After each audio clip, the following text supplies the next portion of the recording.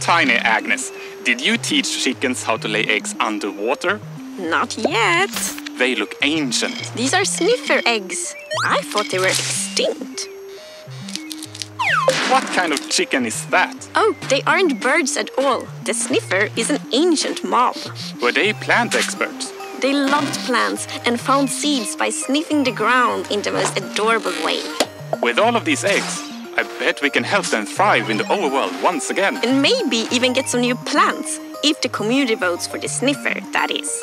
Exactly. Will the Sniffer get to roam the overworld again? You have 24 hours to cast your vote starting on October the 14th, noon, Eastern Daylight Time.